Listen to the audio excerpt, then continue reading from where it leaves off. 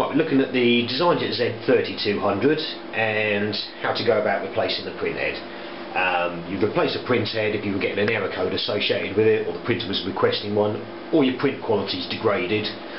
Sometimes the DesignJet doesn't recognise that fact, but obviously you do, and you'll need to replace the printhead. So all we need to do, up to the front panel,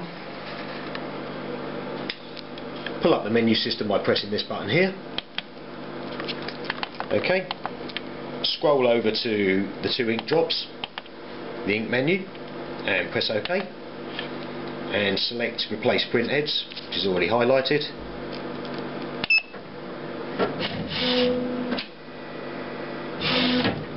DesignJet's just going to move the carriage out so it's accessible.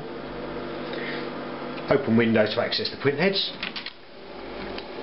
So we open the window and we can see the carriage is now accessible here. Grab hold of this lever, let's unlatch it. Now we can see we've got our printheads there. Just simply a case of pulling out the defective printhead,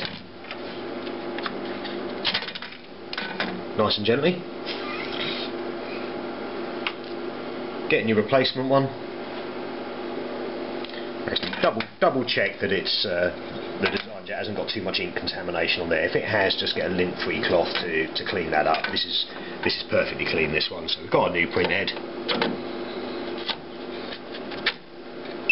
Plug it into the machine. That beep shows it's being recognised,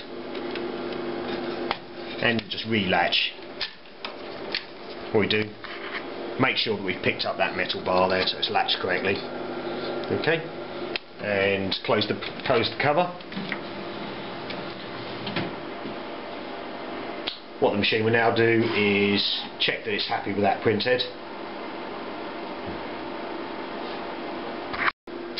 Okay, so the DesignJet has finished checking the printhead, verifying it's okay, and it's gone straight into a printhead alignment.